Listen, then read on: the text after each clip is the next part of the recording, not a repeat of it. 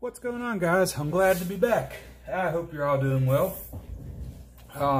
Today I wanted to make a 10-15 minute video on some knives here that I've got laying out, and just to give you an idea of what you might want to look for in a knife if you choose to buy one. Do keep in mind, check your local state laws, local laws regarding some of these knives. So here we go. We'll just get into it. This is not going to be anything super in depth. We're just going to go over some of the different styles, some of the different steels, and what might work for you. We have three different knives here. We have the Calamus knife from Calamus Knife Company. We have a Kershaw that's a Rexford design here, and we have a Kershaw knife here. These two have just been sharpened. This one is brand new. And the reason I wanted to make this video is to just kind of help educate you on what you might want to look for in a knife that you want to carry every day. So let's get into it. The three styles here we have are strictly a flipper knife, a flipper with assisted opening, and a full auto knife. What's the difference, you ask? A flipper knife just has this little finger nipple right there, and it's simply opened by pushing on it. And generally they're riding on ball bearings, and that is how it is opened. It's opened by the force of your finger, and that's it. There's no assisted action, there's no springs or anything. It's simply just opening with the pressure of your finger. This knife was $20. It's an AUS 8 blade. It's a good blade steel for a cheap knife. It will cut tape in that and whatever you need to during your everyday uses. It will lose its edge very quickly. It's not going to stay sharp long. It will require frequent sharpening under normal heavy use, but it will take an edge very easily, and it does get very sharp with the proper sharpening. I sharpen my knives between 18 and 22 degrees, usually right in the middle, about 20, and that's about where I'm at. This is a liner lock, and this means that when the blade flips open, there's two metal liners in there, and one of them folds over and locks the blade into place. Again, this is a Calamus knife. It's a titanium coated something. It was a $20 knife. I bought it at Walmart just because I like knives. Nothing wrong with it. It's a good knife, and it does ride on ball bearings, and as you can see, the blade sits very centered. It's fairly light, and it's got G10 scales on the side, and for $20 you can't really beat it. So we'll set that one over right there. Next we have a Kershaw. This was my everyday carry for 8 months. This is a flipper knife as well, but it is an assisted opening flipper, meaning that once you push this out, it's a lot snappier in opening, and it uses the torsion bar method to help assist that blade in opening. So if you was to fold this out, you got that little bit of pressure right there. But it's still a manual opening knife. It just uses a little bit of torsion to help it open. This is a Rexford design. As you can see, this is a frame lock.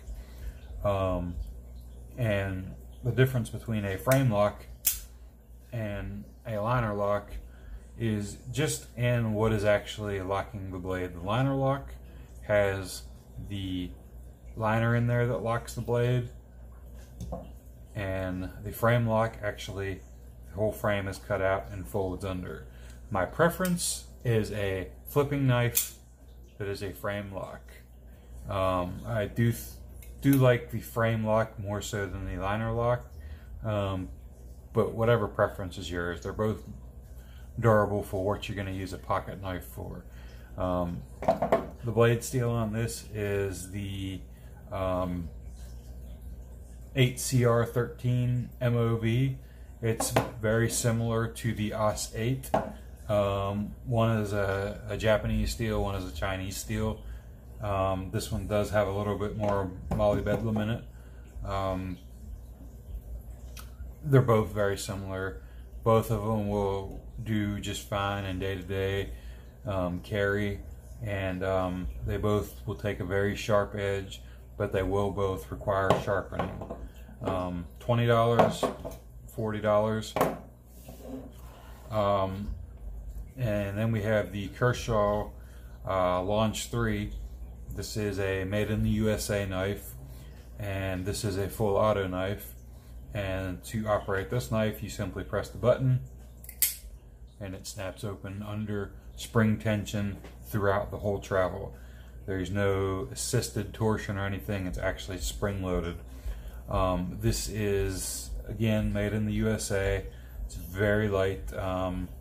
These are titanium scales, and it's milled very nice, excuse me, not titanium, aluminum scales, and it's milled very nice to keep it nice and light.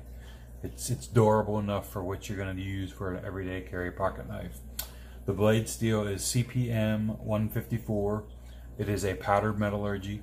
It is finer grain metal, meaning that it takes a very nice edge, and it will hold that edge a lot longer than either one of these two.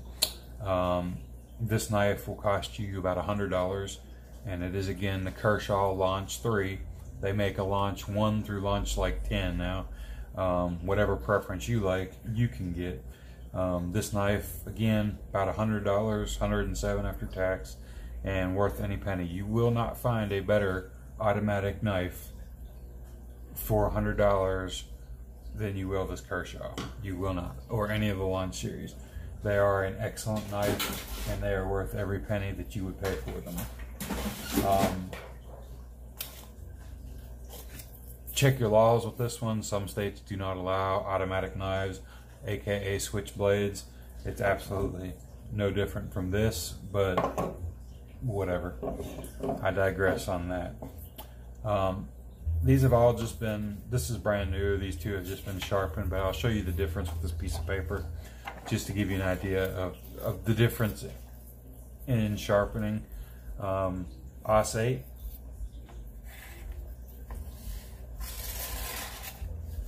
you've got to pull it back and it will cut. You got to apply a little bit of force to it. Even though it's sharp, it's good for everyday use, but you have to, you can see where it tears a little bit or wants to pull a little bit. The 813 CR MOV blade, let's flip it over.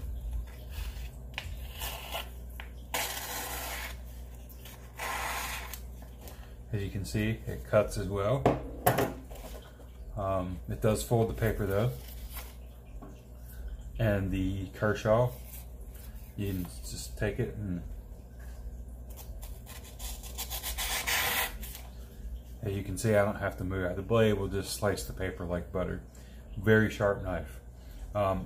If you're looking for an everyday carry knife that you want to retain an edge and you want it to give you a good life and to last, and depending on what you're doing with it and depending on your laws, I would personally opt for the Kershaw Launch 3 over any of them. Quick deployment with one hand, good locking mechanism, good blade. I lost my train of thought. Good knurling on the top of the blade there if you're doing slicing or whatever you're doing to keep your thumb situated on the blade. You got that nice lip there to keep your fingers from riding up on the blade.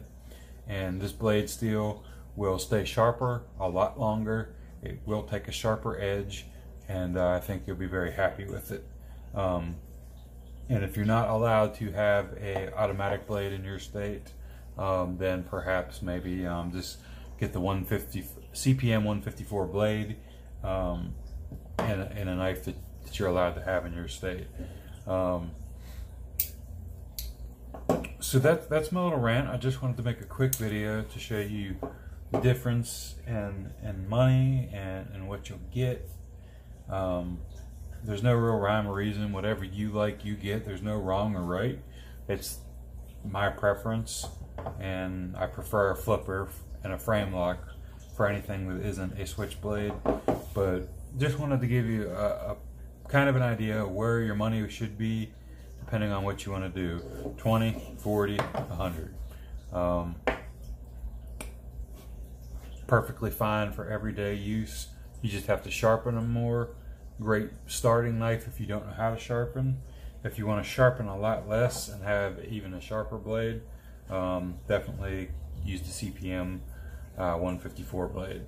If you have any questions, put them in the comments below, guys, and we will see you soon. Hopefully with a range video if it ever stops raining where I'm at.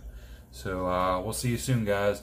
Please like, subscribe, comment, question, share. Let's grow this channel, and put some ideas in the comments below about what you'd like to see, and we'll see if we can't make it happen. Thanks for watching, guys. We'll see you soon.